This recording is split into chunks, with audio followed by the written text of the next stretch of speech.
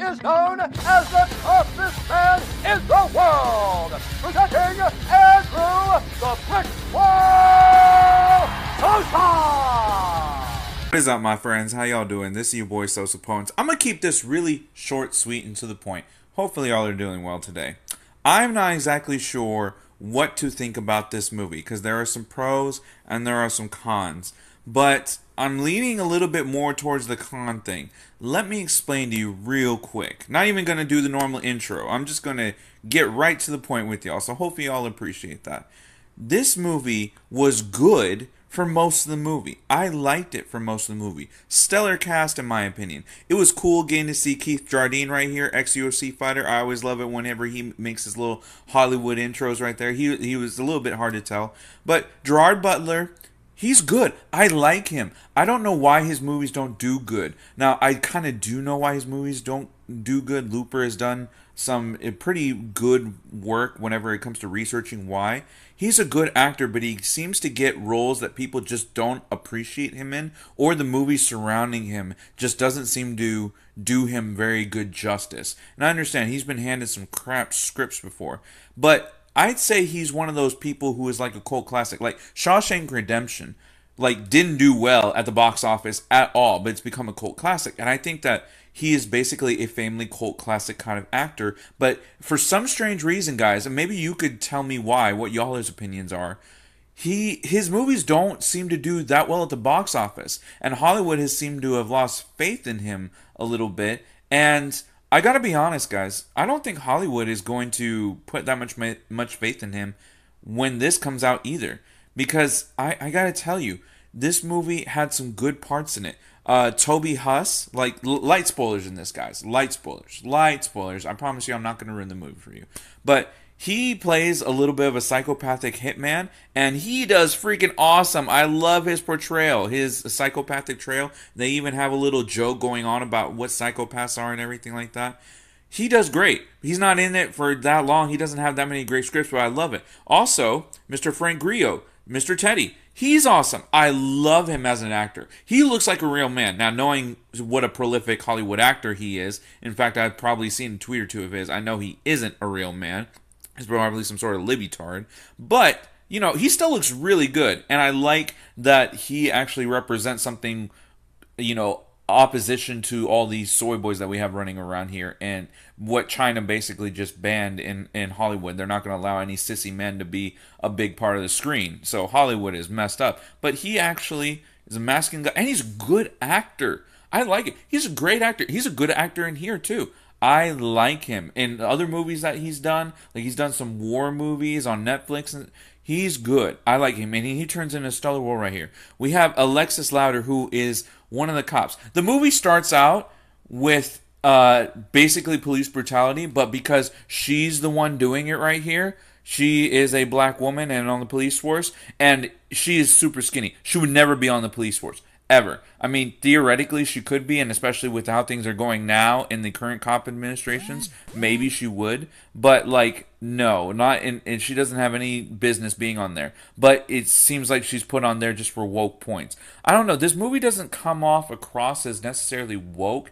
I mean, you could argue that it could, and I wouldn't disagree with you, but there is an evil black lady DA, and she gets killed in the end. So I'm just like, well, that kind of goes against the whole narrative, but I don't know. She just doesn't belong in that role, and she is confusing as all get out, and I'm not exactly sure what to make of her character.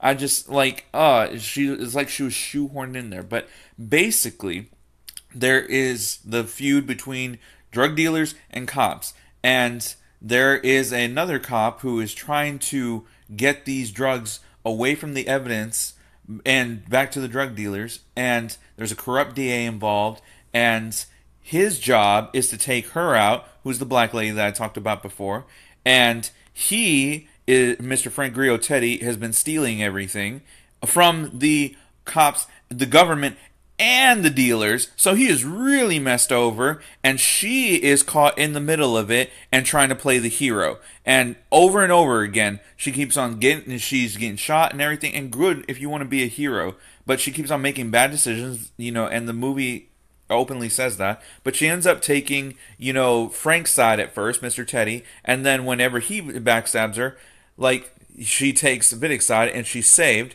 And, like, the suspension of reality whenever it comes to this movie is really too bad. Like, there's this scene where it's supposed to be this heavy dramatic tension whenever Frank is escaping, and then it cuts to her, and they have a shootout, but not before having dialogue first. She planned on shooting him to begin with, but they have to have this dramatic dialogue first so that he's actually able to escape, or at least potentially be able to escape. It's just, no, you would have just taken him out right then and there after he stabbed you in the back. He literally stabbed you in the back. I don't get it. Like, it's stupid. It's stupid. The dialogue and everything is good. The chemistry between everyone is fine.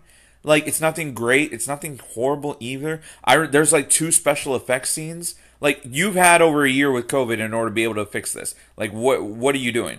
Like, and there's one scene with fire that is just gross. And there was this one scene where they were shooting the mirrors. This one guy was trying to shoot at somebody, and they ended up hitting mirrors in the bathroom, and the mirrors would explode a second too late. And it was like, oh, that's horrible. Like, you've had all this time to fix it. What? Because you didn't want to spend an extra couple thousand on production in order to be able to make this a good movie? Why? Like, that makes no sense to me. Maybe Hollywood knows something that I don't, but that was a problem too. But I like the idea of the movie, and everything goes actually pretty good up until the end. The end is where you lose everything. And I asked other people there, I didn't miss anything.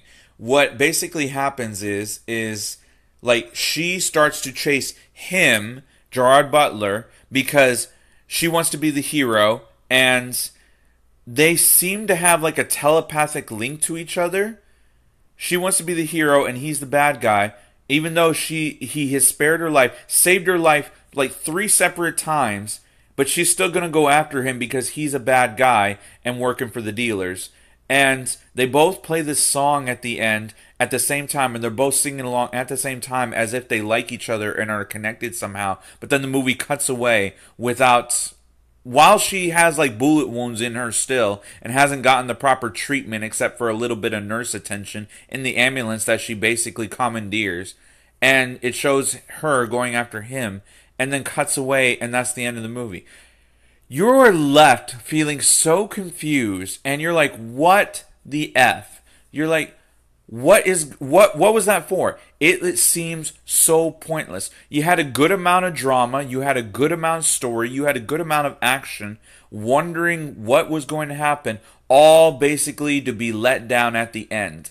Now, I'm not saying it wasn't entertaining. I'm not saying I regret seeing this. I'm not. But I want to know what the F happened and why certain things happen, and it feels like such a giant letdown, and I absolutely hate it. I liked a lot of the characters and the interactions, but no, you get so let down at the end, and I'm like, well, what do I do now?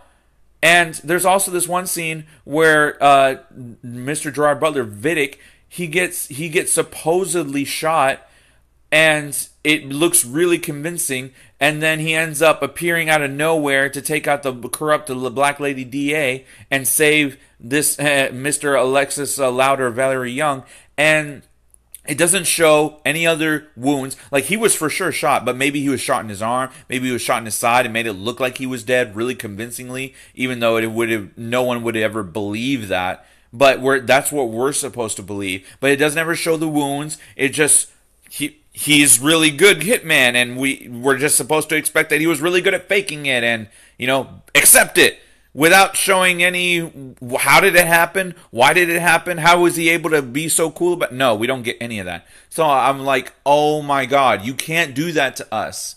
It's like, literally this movie feels like someone saying, hey, I'm going to tell you something really important, but you got to promise you can't tell anyone else. Okay, I'm listening. No, never mind. That's what this movie feels like. You're like, like this other person was, before the story, was feeding you juicy tidbits, but then backtracks and decides not to tell you the ending of the story or anything about the story at all. That's what it feels like. And I freaking hate when people do that to me, and that's what this movie feels like. Like, oh. So I could actually recommend you go and see it because it actually has some humor and the actors are really good. The acting is good. Like, you're going to get that, and it's like entertaining up until the end. So if you're not the type of person who wants to be let down or can't just go and have a good time, without some sort of big purpose behind the movie, then don't go and see it. But there are some people who are going to enjoy it. I don't regret seeing it. I just wish that I could have gotten more. It could have been so great, but the potential was squandered, and that's the problem I feel. So I don't know. I don't know. Go and see it if you want to. If you don't want to see it, I don't blame you for that one either. If you have any specific questions, I'll happily answer them in the comments too. I'll be interacting with everyone as well. But that's my thoughts on the movie. So maybe I can actually convince you to go see it if you actually have some questions and details that I didn't cover in here. And I can help you out with that. Because I don't want these movies not to succeed. I want Gerard Butler to do good. I want Frank Grillo to do good. But I don't know. I want movies to do good. I want Hollywood to come back tearing up the scene because I want this stupid coof thing and mass mandates and I want this hysteria to end and life to get back to normal. And this isn't going to help that case either. So I don't know.